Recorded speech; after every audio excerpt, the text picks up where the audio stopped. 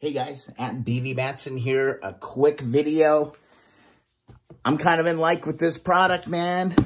I tried it just kind of to try it with zero expectations. And I got to tell you, CLR and removing rust from crusty exhaust or chrome is pretty darn promising. Take a look at this. I literally worked on this for 30 seconds. 30 seconds, no joke. And it knocked it out like nobody's business. So let's see if that was just a fluke, if I hit a light spot, or if CLR could be the answer to saving your rusty pipes. So first 30 seconds was pretty darn amazing, I'm not gonna lie. So all I did was just drop a little bit on top of it. Just pour just a little bit of CLR. Got a little bin here, so I can kind of dab my steel wool, all right? So I'm using some O grade steel wool, all right? Some people will be like, dude, too coarse. Too coarse, what the hell are you doing? You should be using 4O, or you should be using bronze wool.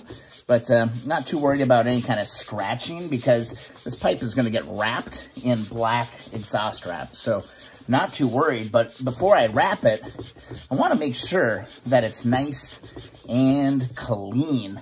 Just going to let the CLR kind of do its work. I'm kind of working this one section here, and I can literally see this melting away before my eyes. Now, this is going to take some time.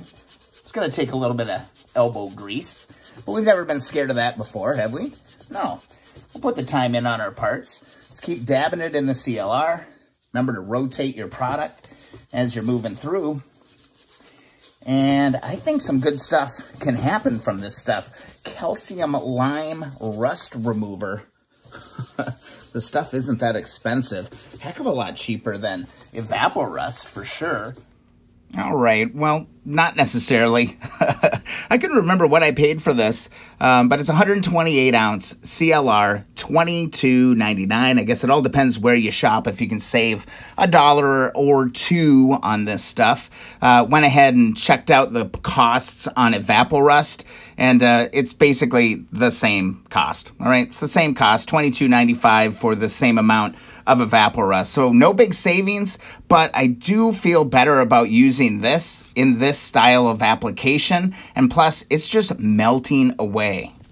And way better smelling than the vinegar that we have dealt with before, man. I hope you guys can see the progress that I've made just in, what, the last, again, 30 seconds or so on this pipe. It's going to look respectable. Let's go over to this kind of rusty spot. There you can see kind of a before and after of this section that I'm working. Drop my steel wool into here. All right. Let's just give it a wipey wipe here and see if we can knock this stuff out. I can go and try some bronze for those of you guys who are like, you know, super, you know, against using steel wool on chrome, which I totally understand. Although I do think that, you know, a 4O steel wool is good and light enough for anything you might be doing with show chrome. Well, not show chrome, but with a chrome piece. I think you can get away with it. But here we go, guys. I'm not doing any edits in this. All right, you guys haven't seen an edit yet, because I'm just going to do this section of this pipe using CLR and steel wool. And this thing, most people would probably run for the hills on a pipe like this and say, oh, that's junk, that's junk, that's junk. Don't waste your time. But just in this little amount of time we've spent together here, this is doing some serious damage, man. I'm really curious to see, you know, how this would work on a bunch of other applications. I'm just going to go up here, hit some of this. The CLR is getting a little dirty down in the bottom of the pan. But look at this. It's already so clean that I've already just kind of naturally moved up. This is incredible. Just keep working this a little bit. I honestly think that we would be able to get this pipe clean by using CLR. All right, guys, let's give this a real wipe. I'm not going to edit. We're just going to look at it together. You guys are along for the ride. There's that same section of the pipe that we were working. Need a little bit of work down in here.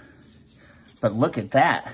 That is freaking night and day, because this is what that pipe looked like before I hit it with the CLR.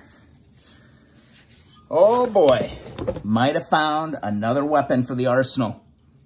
There we go, guys. That's what this looked like before. And guys, this is the fastest video I've ever made. Seriously, I've been working on this hardly at all. Just working this kind of section, this round section of this pipe. I mean, that's what it looked like. And just using a little bit of CLR and some steel wool, getting some remarkable results. Again, I just want to clean this enough, get any rust off of it, so I can wrap this in black wrap exhaust, so the cloth exhaust stuff. But I think I'm going to be able to get this clean with the CLR. I just wanted to put it on your radar, guys. This stuff works. I had my doubts. I've used it in the household before, you know, cleaning shower heads and things like that, but never really dawned on me to try CLR for rust removal. And for those of you who have worked on these pipes, these things are usually pretty roached, pretty nasty. And man, it just knocks this stuff off. Look, a little bit of CLR was just sitting on the surface here. I'm actually able to wipe that away with my thumb. So it's pretty cheap too. So, man, I think I'm in. I think I'm in on the CLR for rust removal. Again, what? You gotta be kidding me. Hope you guys enjoyed the video. If so, be sure that you subscribe. Also, thumbs up the videos that you enjoy. Leave comments, guys. I love your comments. What have you used CLR on? I'd love to hear about it. If you haven't already, be sure to join the Keep On Wrenching Facebook group. We got a great group of people going there. And if you want to learn more, sign up for the e-newsletter. Support the channel. Be sure to go to keeponwrenching.com. I'm floored. I'm floored with this one, man. This is amazing. We'll see you in the next video or live stream.